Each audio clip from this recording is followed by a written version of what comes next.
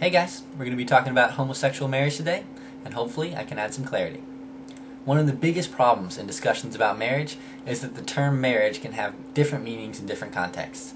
And when people disagree about marriage, it seems they hardly ever realize that they're actually using different definitions for the term marriage than the person they're disagreeing with. And that only leads to confusion. And I think I found a pretty good example of this. There's this popular televangelist guy, he's a Christian named Pat Robertson. And I honestly don't know that much about him. I do know he says things that make Christians look a bit silly sometimes. That's why it's really not a good idea to get your information about religion or business from the television, but I digress. Anyway, Pat Robertson argues that marriage is a sacred and holy union, that the government wants to allow homosexuals to marry, and that therefore the government is trying to redefine what is sacred and holy. Now the argument on the surface looks good, but it has the fallacy of equivocation in it.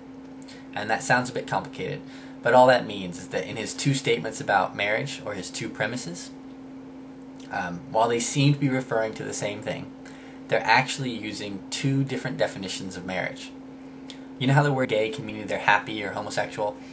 Well, the same thing applies to marriage. It has different meanings in different contexts. That's not to say that one definition is wrong, that's just to say that if you change the context, then you're not talking about the same thing anymore. Now, if your argument uses the same word twice, but you don't realize that you're appealing to two different definitions of the same term, then you commit the fallacy of an equivocation. That's all that means. So to highlight that fallacy, let's look at his same argument again, except this time let's make sure that they both use the same definition. He says marriage is a sacred and holy union. The government wants to allow homosexuals to have a sacred and holy union.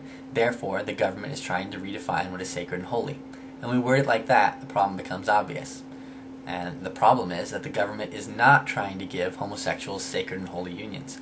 And even if they were, Christians wouldn't have to worry, because there's nothing any government can do to make something become holy or to make it cease to be holy. What's sacred and holy is simply not up for a vote. Now, while I agree that marriage is a sacred and holy thing, that's not the only thing we as Americans mean when we use the term marriage. For example, when the government talks about marriage, they're referring to a social contract between two people that has certain legal perks. For example, two atheists can get married, but when we say two atheists got married, we're not saying they engaged in a sacred and holy union. I mean, they don't even care about or believe sacred and holy things exist. Rather, we're saying they engaged in a social contract with legal perks. And we happen to call that type of union marriage. Now, what makes conversations so difficult about social contracts with legal perks and sacred and holy unions is that they both share the same term, marriage. It's really hard to recognize the separation of church and state here because the church and the state are using the same terminology. But we should be able to recognize that marriage in the secular sense is different than marriage in the religious sense, and how marriage is understood in the religious sense is not a good reason to argue for how marriage should be understood in the secular sense, unless you, unlike me, are opposed to separation of church and state. I think separation of church and state is actually a pretty good thing. I don't think the American government should force or prohibit us from worshiping however we want. It's not freedom from religion, but freedom of religion, and that to me just seems like a good thing. But anyway, before I get too distracted there is a couple more issues that I want to talk about that I think hinder a healthy conversation about homosexual marriage. And one of those is the conversation about the link between morality and law.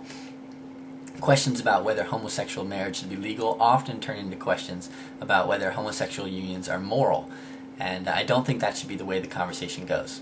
But anyway, if you want to hear the reasons why I think that's the case, here's a link to where we can continue the conversation, and as always, test everything, hold on to the good.